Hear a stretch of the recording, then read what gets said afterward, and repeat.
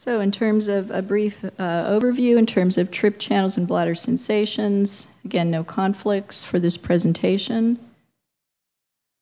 So we know in terms of the TRP channel superfamily, vertebrate TRP channels represent a family consisting of more than 30 subtypes, and obviously most of these we know very little about in terms of bladder sensation.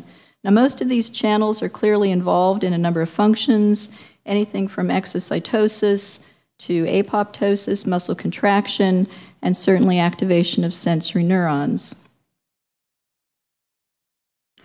So in this schematic, this is really meant to illustrate the idea that natural plant products have really over the years provided a number of powerful probes in order to identify all of these channels and studying molecules underlying sensation, what actually activates them. So you see actually a handful of these natural products. We're familiar with some of them, from camphor to chili to garlic, horseradish, cinnamon, which can activate these channels. And because these are TRP channels, you can see below, this is the degree to which changes in temperature can activate. So obviously the cold channels are considered TRPA1 and TRPM8, and then all the way up to TRPV1 and TRPV2, which are activated by higher temperatures. Now, all of these channels are clearly involved in a large number of bladder disorders, anything from overactive to underactive bladder, idiopathic overactive bladder, neurogenic, clearly various types of bladder pain, chronic bladder pain, and there's a lot of interaction between these channels, a lot of overlap in terms of what activates them, what type of dysfunction, and what can actually modulate or block these channels. So to start with the TRPV family, clearly there are a number of others that we know little about, very little about in terms of bladder function. TRPV1 is clearly one of the oldest, or the best characterized, I should say. In terms of activators, anything from fatty acids to clearly vanilloids, capsaicin, RTX, endocannabinoids, and so forth. TRPV2 is activated at much higher temperatures, mechanical stimuli, and TRPV4 is really considered more of a mechanosensor, activated by changes in mechanical stretch, tension, hypotonicity, shear stress, and even 4-ball esters. Now, in terms of the distribution, it looks pretty much the same: urothelium, bladder nerves, and muscle. But there is a lot of disparity between them, even in terms of the subtypes of afferents that may be more active. And TRPV4s we'll talk about just a little bit later in terms of activated more in terms of expression in the urothelium. The function ranges from mechanosensation to chemosensation, thermosensation, and the pathophysiology, again, a large range, anything from bladder pain to overactive and clearly underactive bladder as well. So TRPV1 is clearly the founding member of a family of thermotrips. This channel contains domains that confer sensitivity to various stimuli, including capsaicin, RTX, protons, and even peptide toxins from the tarantula. Now, this channel can certainly be directly activated by a number of factors. We talked about a few, such as capsaicin, vanilloids, even alcohol, anandamide, and a number of other inflammatory mediators. It can also be sensitized indirectly by a number of factors, including nerve growth factor, prostaglandins, and also even hormones. In addition, when you sensitize this particular channel, this involves recruitment of intracellular TRP receptors from the cytosol to the membrane, and a little more is known about this in terms of activation by nerve growth factor. So nerve growth factor, NGF, can increase the excitability of bladder nerves, but also epithelial cells as well, by altering both the expression and the sensitivity of TRPV1. So literally, this actually pushes TRPV1 to the membrane, and it does so via a PKC-dependent mechanism. We've done studies over the years, and others have done this as well. We did a study with Toby Chai with urothelial cells isolated from patients diagnosed with idiopathic overactivity.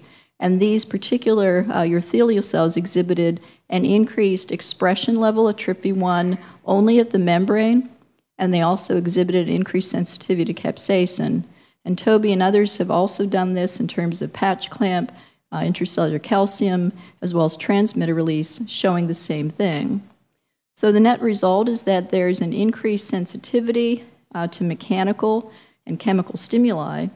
And when this happens, this can certainly adversely impact bladder function to change sensory urgency, overactivity, and even bladder pain. There are a number of agents that can activate TRP channels. So in this particular figure, this is really focusing on TRPA1 and TRPV1. We know that tissue injury or stress in general can generate a number of pro-analgesic, pro-pain, or inflammatory mediators, and a lot of this is just called collectively an inflammatory soup. And so NGF, obviously a change in pH, when this drops, bradykinin, a number of the other factors can certainly activate these channels, but it can also induce oxidative stress. So by increasing oxidation, lipid peroxides, this generates something called nitrofatty acids. And this in itself can activate TRP channels, both TRPV1 and TRPA1. And this leads to an increase in bladder activity. And there's a lot of interest now in nitrofatty acids in terms of bladder pain and overactivity. So in general, TRPA1 and TRPV1 basically function as polymodal signal integrators. These channels can detect a whole diverse range of cellular products that are produced during inflammation, oxidative stress, injury, and this leads to basically a cellular overload. It increases cellular dysfunction, increases cellular calcium, and the net result, depending on the tissue, you can have burning, stinging pain, itching sensations, and certainly overactivity and alterations in sensory function. TRPV4 is of interest. It's generated a lot more interest over the years with the use of knockout animals. And so TRPV1 is found actually in bladder nerves, but it's highly expressed in the urothelium. And that's not just in the bladder, but in most tissues and epithelial cells.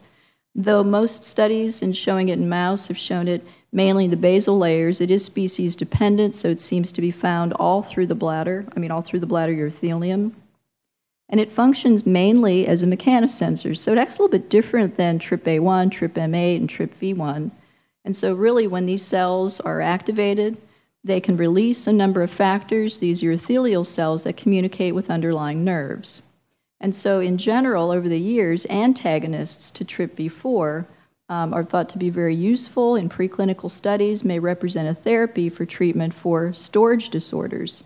The agonists actually have shown some efficacy in terms of bladder contractility, and so thought to be perhaps towards the underactive bladder. But there's so many side effects that this has effectively been dropped. And so there are a potential number of targets for DO treatment and other treatment as well, and the stage of development. Again, there's a little more history in terms of TRPV1, and so you can see a number of agonists, capsaicin, RTX, at various stages of development, randomized clinical trials over the years. There are a huge number of antagonists. A lot of these have had some issues in terms of thermosensation, which is a side effect that have been dropped, but a number of these still show a lot of promise. And there's also TRPV1 permeable sodium channel blockers that are now in preclinical trials as well. In terms of the other TRP channels, again, these are a little less known about them, but TRPV4, not the agonists because of the side effects, but the antagonists are in preclinical and even phase 1 study. And TRPM8 and TRPA1, again, both the antagonists, preclinical study as well as phase 1 trial for the TRPA1. So all of these are thought to be extremely promising. And in conclusion, then, TRP channels, again, may be linked with distinct subpopulations of sensory afferents. And we're learning a little more about this over time. They clearly play a role in bladder physiology and play a role in pathology as well. Activation of these channels clearly releases a number of mediators, including those that are expressed in the urothelium. modulators to all of these channels. Again, we know a little bit less about TRPV2. There's also some interest in TRPV3. These are clearly prominent targets for bladder pathology. However, the ubiquitous presence of these channels in so many different combinations in different organs is really a challenge to effectively target these channels for the treatment of various bladder pathologies without unprecedented side effects.